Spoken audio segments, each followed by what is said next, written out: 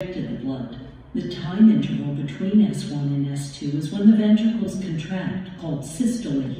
The interval between S2 and the next S1 is when the ventricles relax and are filled with blood, called diastole. Diastole is longer than systole, hence the lubda, lubda, lubda.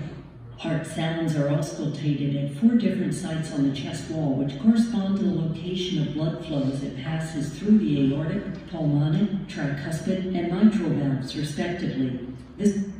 ठीक है, तो इन्होंने ये बताया कि एक systole phase होता है और एक डायस्टोल फेज होता है। सिस्टोल वो होता है जो S1 और S2 के बीच में होता है। फिर S2 से लेके अगले S1 तक जो दोबारा आएगा वो क्या होगा? डायस्टोल होगा, ठीक है। और डायस्टोल का जो पीरियड होता है वो ज्यादा होता है कंपेयर टू सिस्टोल। और फिर इन्होंने वही 4 रीजन बताए कि इन साउंड्स को हम कहाँ सुनेंगे, तो हम वही अपने aortic area, pulmonic, tricuspid and mitral area, in areas की लोकेशन क्या है वो हम आपको शुरू में बता चुके हैं।